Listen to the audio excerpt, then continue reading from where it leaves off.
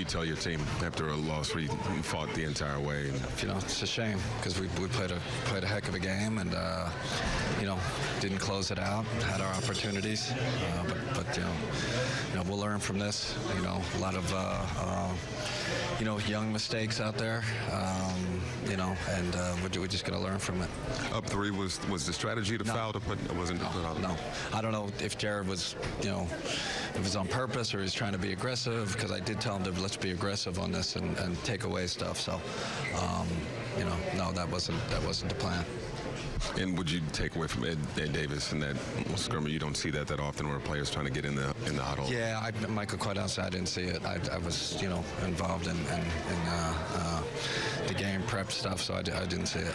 What positives do you pull from this? I know it was a loss in the end, but with this New Orleans team, you controlled a good portion of it after falling behind 8-9. Yeah, no, we did a lot of good things on both sides of the ball, and I think we're all going to hark back to those last minutes, and the turnovers are the one that that just haunt you, and the fundamental turnovers.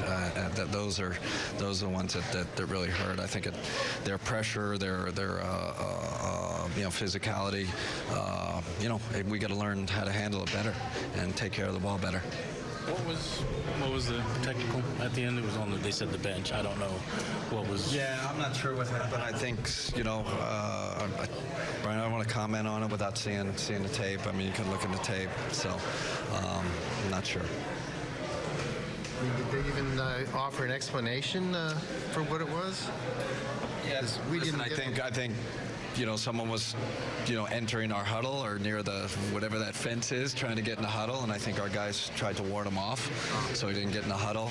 That's our version of it. That's the player's version. So, you can ask those guys what exactly happened, but I think that was it. Don't come in our huddle. And I think we put up a fence and got dinged for it. Did they turn up their defensive pressure down the stretch, or was that they were trapping half court, and I thought we did a pretty good job.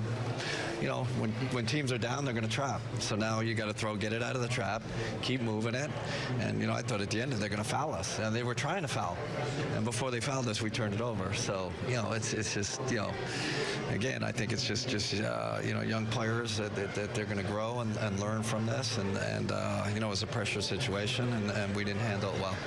They came in averaging 131 a game. We talked earlier about how good they are offensively. How do you feel like you did defensively tonight? Okay. They're powerful. They got inside, they got outside. They're a very, very strong offensive team. So I'd give us a C+, for our effort.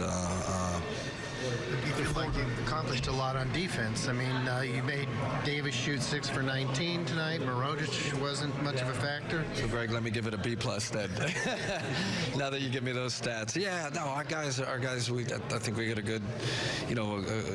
good, fundamental base with our defense in place, and I don't know how many offensive rebounds they got, but I thought we battled on the boards. I thought we did a pretty good job. I think they went to the free throw line a little too much. That hurt us, but tough team, tough offensive team. You can't stop everything.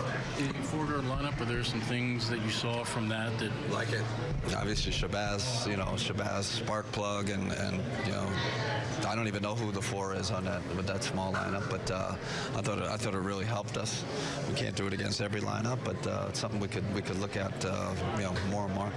What's the challenge in bouncing back from a game like this? Heck of it. Listen, there's no you have to in this league. There's just no choice. You got Golden State, then you got the Knicks, and 2 tough games.